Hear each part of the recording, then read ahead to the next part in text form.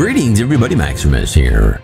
Well, in a developing story, there are more setbacks for Boeing's 777X wide-body program, as Boeing has temporarily suspended its 777X test flights due to a problem involving the new monster GE9X turbofan engines. The issue was found during an inspection of a flight test engine, so GE along with Boeing decided to remove the engine and send it to their test facility in Peebles, Ohio for engineering test runs. Both GE and Boeing confirmed the flight test pause, but have provided few details about the problem so far, especially if this new issue will now push back the plane certification even further. The priority now of both GE and Boeing is to find out whether the issue was limited to the one specific engine in question, or if it affected an entire production batch, or worse, if it's a design flaw. The problem happened during a test flight. GE said that a temperature alert was observed and the crew was able to shut down the engine normally. The specific GE9X engine involved in the incident is the program's engine with the highest test time, with over 2,600 cycles and over 1,700 hours. GE said they are closely coordinating with Boeing on their findings to support the return to flight testing. Both GE and Boeing said they reviewed the issue, and out of an abundance of caution, Boeing has temporarily halted the 777X flight test program. GE added that Boeing's 777X certification program is already substantially delayed, with Boeing most recently in April pushing its expected first 777-9 delivery back 2 years to 2025.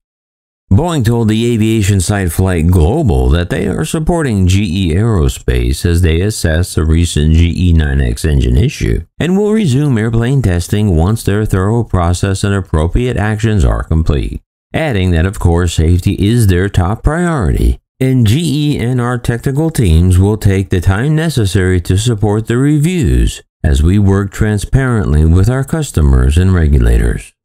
While the timing of the discovery remains unclear, Flight Global reports that the flight tracking website FlightAware.com shows that the last 777X flight occurred on October 6th and involved the test aircraft with the registration N779XW, which is the first of Boeing's 4 777X test aircraft. None of Boeing's 3 other 777X test platforms have recently been airborne.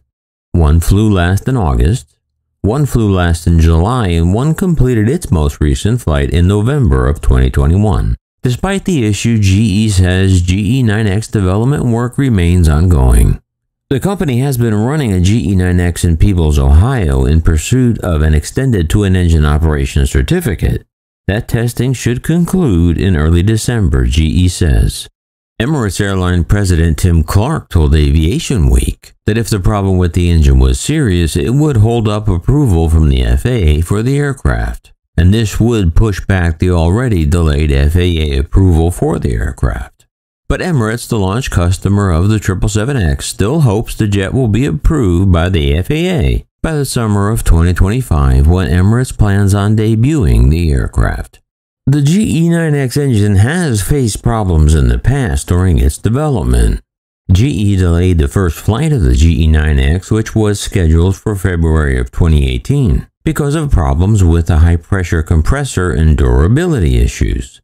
That issue involved durability of stator vanes at the front end of the GE9X's high-pressure compressor. The durability problem was causing exhaust gas temperatures to be outside of expected ranges, resulted in premature component deterioration. This led to a redesign of the compressor, which delayed the first Boeing 777X by 6 months until January of 2020, when Boeing had it scheduled to fly in 2019. Emirates CEO Tim Clark said that they will find out on December 6th if the engine will be good to go or not. In other words, was it just an engine batch issue, or more ominously, is it an issue with the whole design of the engine? That would affect the ability of Boeing to get the test flight program restarted in January, as Boeing had hoped. Like I said, the story is still developing, but it certainly isn't good news for Boeing's new wide-body program. But I'll keep you updated when they find out exactly what the problem is. Well, that's all I have for now. But as always, I know you have comments, so you be sure to let me know down below. And also don't forget to subscribe, like, share, and ring the bell.